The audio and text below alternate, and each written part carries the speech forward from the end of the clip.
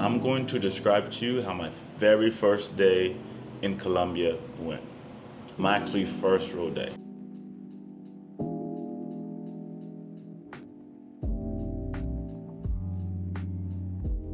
So I actually got to Colombia on Monday night. I flew in from Panama City to Bogota. I don't know what's going on. But, look at these engines. Goodness gracious. And a plane like up close. And then from Bogota, I flew into Cartegena.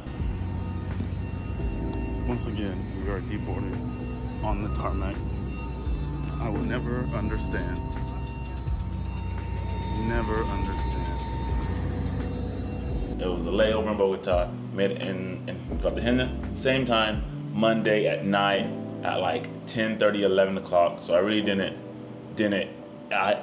I really don't count that as a first day. So I wake up on Tuesday and I'm like, let's hit the ground running. Let's see all the sights, let's do all this stuff. Let me explore.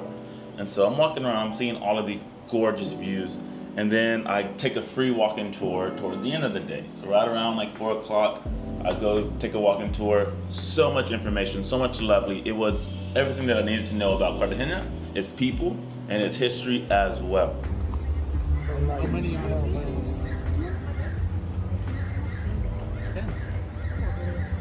But this is a baby. The baby. Oh, because Yeah. I thought they're bigger. Yeah, they are bigger.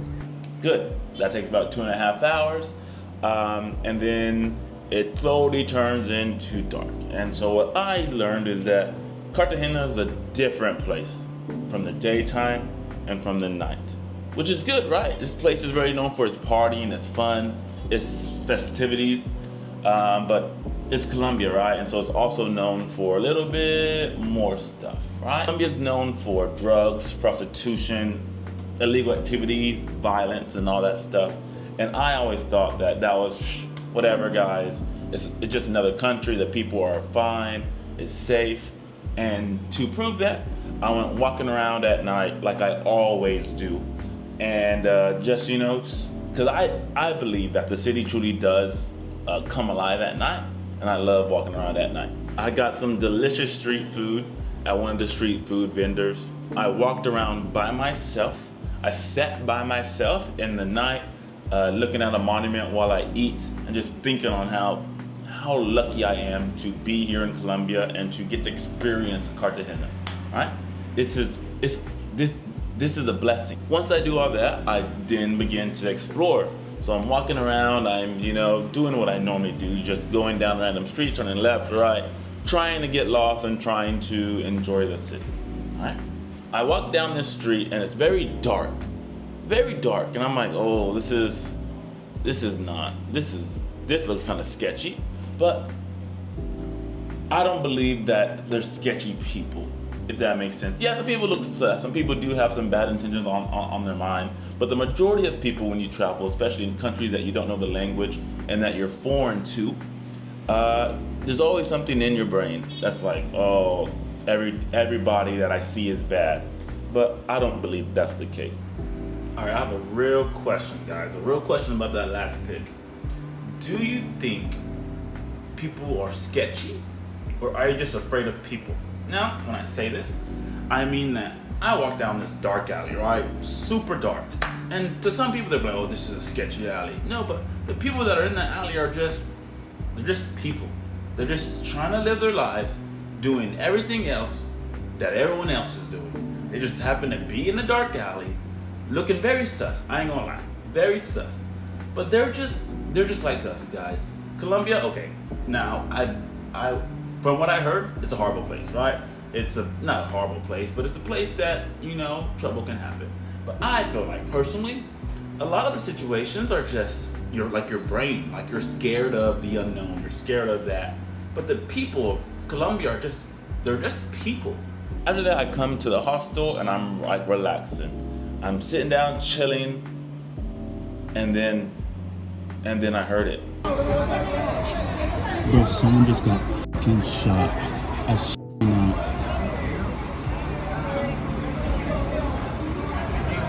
Bro, they just put a bloody guy in this guy's truck. Oh my, what the?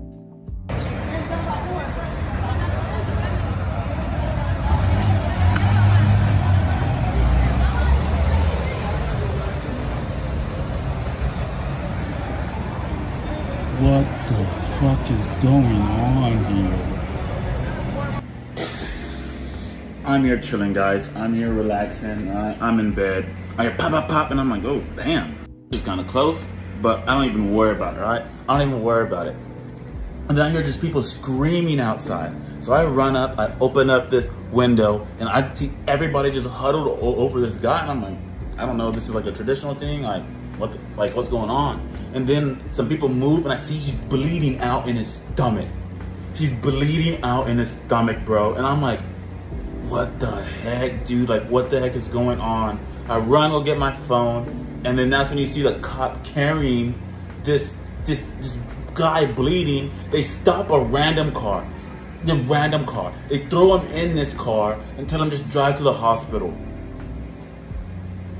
Oh, dude, what the heck? I just got done walking like that street and just outside. In a span of literally like in less than an hour, my whole viewpoint changed. Whole viewpoint absolutely changed. Seeing a bloody guy get put in a random car and then told to drive out to the hospital right outside my window was absolutely insane.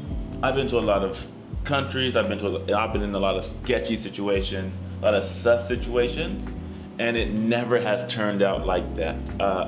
Like I said, I love going for night walks. I love it, but this is something else, guys. And the crazy thing is, I will never know if that guy will ever be okay. Just never know. And to see that, guys, to see someone get harmed in such a violent way, I thought is crazy. Out of my past 6 months of travel, I have not seen that. And I've been around in some, like I said, some crazy areas, some areas that most tourists will never go to. And I go there and I'm like, oh, it's just people living their life. Yeah, they're the poor people. They got the bad hand of capitalism, but they're just people. But to see actual violence and crime like that with my own eyes was, I think it's truly life-changing. Like I said, I love walking at night, and I don't think that I will be as adventurous at night, or even just overall that adventurous, at least while here in Colombia. Colombia is known for, for what I told you before, but I don't know, man. I don't know. So I truly don't know what to say, guys. It is, I slept on it, I prayed on it. I'm like, goodness gracious, do I stay in Cartagena? Do I leave Colombia? Do I go somewhere else? Do I go back home? Like, what's the move? And I don't know just yet. I don't know. I got a couple more nights here booked in Cartagena, and I'm gonna think about it. I'm gonna maybe, I don't know, guys. I don't know. That was all last night. It's very fresh to me still, and it's just a wild time. Sí. Hola. ¿Usted se checa hoy? No, yo extender 2 más. ¿2 más? Sí. Ah, ok. ¿Quiere aseo? No. Bueno, gracias. I know this is not like a normal video for me. Normally I'm, exploring, having a great time, but that stuff is just real. And that's really, to be honest, the more I think about it, is really part of traveling to Latin America for one, and also a tad bit countries that have a reputation of this. I'm not saying that's the culture. I'm not saying that's the traditions of Colombia, but I'm saying it has a reputation among travelers of being a very unsafe, sketchy, dangerous, violent country.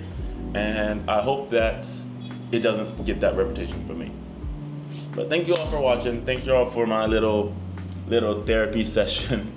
Like I said, this has turned into more of a video journal as I continue my travels and less try to get views on YouTube. But okay. See you in the next one. Happy travels.